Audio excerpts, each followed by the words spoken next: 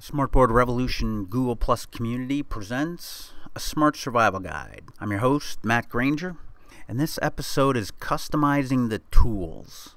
And by that, we're talking about the pens, the shapes, the fonts, and the lines. Talking about most of these right up here. Let's start with the pens. Now, you already have a red, blue, green, black pen. So if you need any of those colors, you pick it up. However, when you pick up the pen, what are your choices? Black, red, green, blue. There's 4 of them already. You've got 8 here, 8 options that you can activate by just selecting them. I don't know about you, I rarely need a pink dotted line or a black dashed line. You can customize those colors and thicknesses. If I want red, I'll pick up a red pen. If I want green, I'll pick up the green pen. I don't need it up here. I can customize these. Maybe I do want those colors, but maybe I want them thicker or thinner. So to do that, we're going to open our Properties tab. The Properties tab is right here. And by the way, we're talking about customizing them permanently. Yes, I can come in and change to a different color and a different line thickness and a different line style temporarily, and boom, there's what I get. The next time I pick up that black pen, I put it down and then pick it back up, I get black again. We're talking about permanently customizing and changing what's up here. And by permanent, I mean obviously you can go in and change it at any other time again. You select one of the boxes and you go to the Properties tab. Here we can select our color, our thickness, and our style. So let's say, fine, maybe we want it black, but we need a thicker black. For something that we do a lot, we need it thicker. So I can select it, it's still black, I'm not changing the style. Down here is the key, Save Tool Properties. Now that I've changed something, this button is active, and when I click that, you'll notice that it changed here, the thickness. If I pick up the pen from the tray or push the black color button on the tray, I'm going to get the normal black pen. But if I pick up any pen, regardless, or my finger, and I tap that square, now I'm going to get the thick. So now I can do the red. And maybe same thing. Maybe I need the thicker for each of them.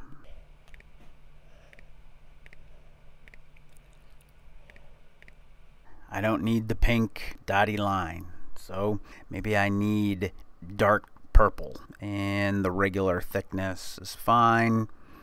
I don't want it to be dotted, I want it solid. Save Tool Properties. I don't need the black. Those are some options. Another thing you might want to do is have disappearing ink. So maybe your top row is your thicker ones, and maybe the bottom row will make that black, regular thickness. But if I go to the fill effects, I can change the transparency. That's not what I'm looking for here, although that could be something. But here, enable ink to fade after you write it, and you've got your choice of 2 to 12 seconds. So I'll just leave it at 6. Save Tool Properties. Well, now I have this black, and when I write, and after 6 seconds, that black will disappear. So maybe I want to do this now with a red. Fill effect, enable fade, save tool property. As you use pens, you'll find out, what do I need? What am I always trying to change? And wouldn't it be nice to have a pen that would do that for me? You come in and you customize them. I can do this here for the calligraphic pen. I can change those 8. I can do it for the crayon. I can do it for the highlighters, the paintbrush, the creative pen. The same process will apply. So now that we understand how to do it, select them over here and save tool property. It's going to be the same for our shapes. You can't change the shape that it makes, but when I use this circle here, I'm going to grab here in the middle of the circle and, hey, what's going on? I can't move it because, as you can see, this is transparent. There is no white in there. It's only this black line. So the only way to move it is by grabbing the line. Maybe I want that, maybe I don't. I could go in, click on the circle, go to the Properties tab. Now my fill effect here, I'm going to make it a solid fill with white. I'm going to leave the line the same, a black line. That's fine unless I wanted it different. Down here is the key. Save Tool Properties. See the difference? It's got the white and then these are still with kind of the gray background. Now, when I create that circle, I can grab it anywhere because it's no longer transparent, it's filled. There are times when you want it transparent, that's okay. But if you normally want them filled, that's a good option. So I could do that for any and all of the shapes if I wanted to. If I didn't want a pink heart, I could change that color. I could have a blue heart.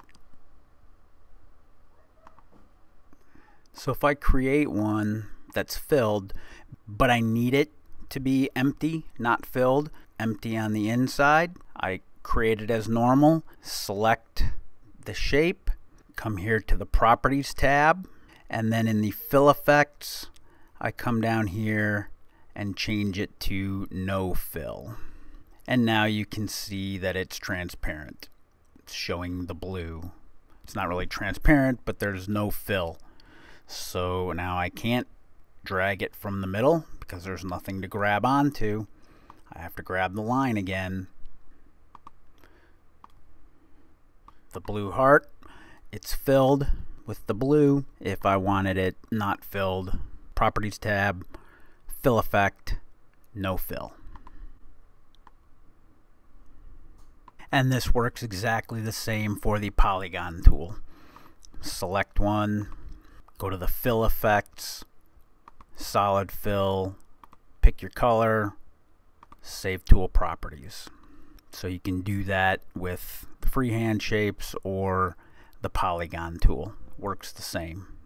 So if that's something that you think would make using those shapes better for you and your students, get in there and customize them. The fonts. Here's your default font. If you just start typing, that's your default font. Black Arial 36. So I select any one of the 6 choices there. The first one is the default. Well, maybe I want it to be green.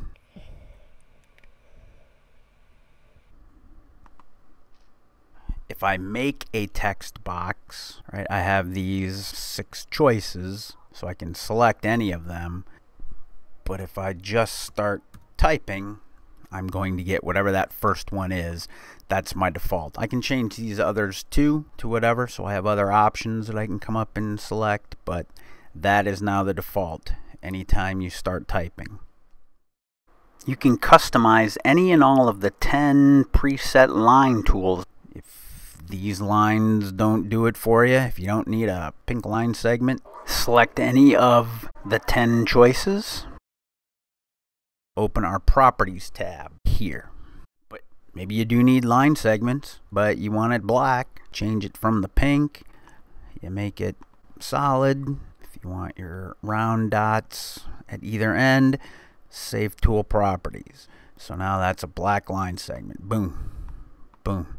Now notice with these, they have transparency, but not the disappearing. So you customize those however you want. Now, one other thing that you can do, some of you I know like the calligraphic pen because it makes the writing a little bit nicer, and you want to make that the default pen, so every time you pick up a pen, that's what you get. The way to do that is in the Windows notification area at the bottom, and you select the Smart Settings. Go to the Smart Hardware Settings. The first one here, Pen and Button Settings. A little checkbox here. Use calligraphic ink. Now if you apply and then OK, now as soon as you pick up a pen, it defaults to the calligraphic pen. And again, you can change these to be whatever you want. But now your pen is a calligraphic pen all the time. As you see yourself wanting certain things, doing certain things with the pens and the shapes, the lines, the fonts, etc., you want to customize some of those things, get in there and do that. Make it yours. Make it work for you.